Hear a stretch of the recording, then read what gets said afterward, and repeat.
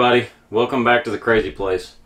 So camping season for us is about to begin, and before I pulled it out of the shop, I told Jess that I'd like to do a review on the wheel chocks that we use to try and help stabilize our trailer.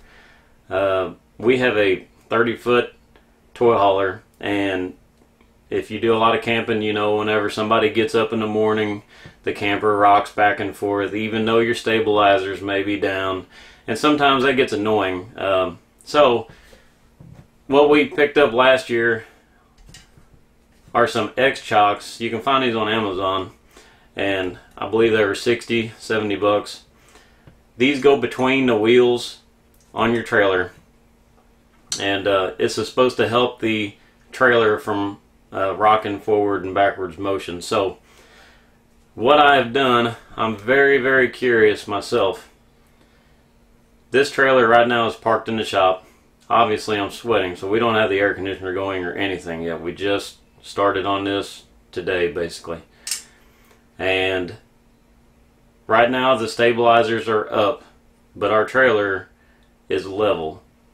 I have a glass of water set up on the sink, and I'm going to put the Osmo Pocket on that glass of water and show how much that glass of water will shake just as I walk through this trailer without the stabilizers down.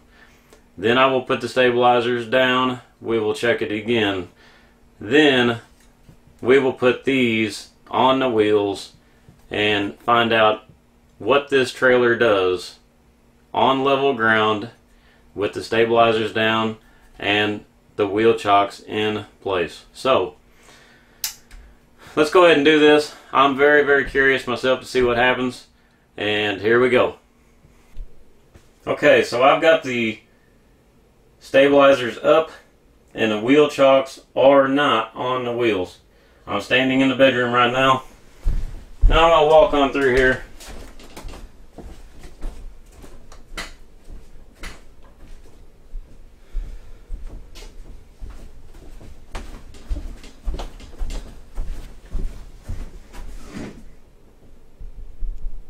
Okay, so now the stabilizers are down on the trailer. We are on a concrete pad in a shop. The stabilizers are down and the trailer is level. So let's see what that cup of water does now.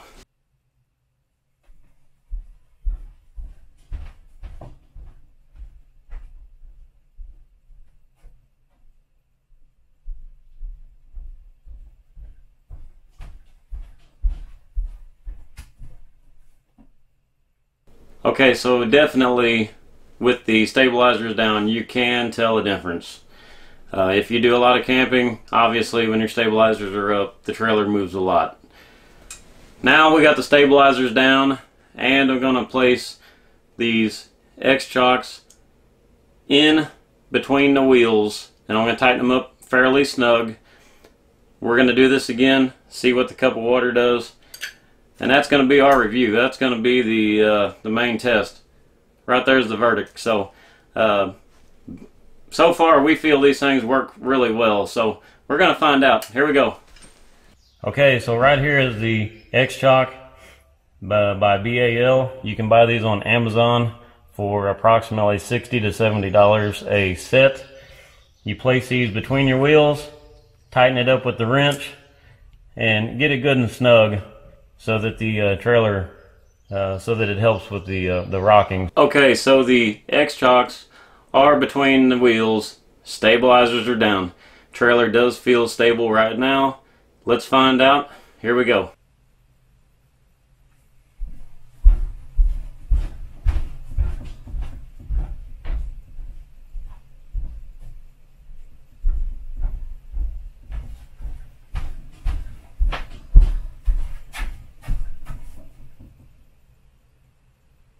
Okay, there you go. That was our review slash test of the X-Chock wheel stabilizers for a camping trailer. So we're going to find out the Osmo Pocket was filming the water the whole time, which you could see in the camera was placed on the sink. I made the same steps back and forth from the bedroom to the back of the trailer and back into the bedroom. So we're going to see what this cup of water does. I'm very curious myself of what the video picks up on the cup of water. I appreciate you all watching this. I hope this helps if you decide to buy these wheel stabilizers. Hopefully it helps you all on camping trips and people don't get up in the middle of the night and start rocking the camper back and forth. So anyway, there was. Thank you all. Appreciate it, and happy camping.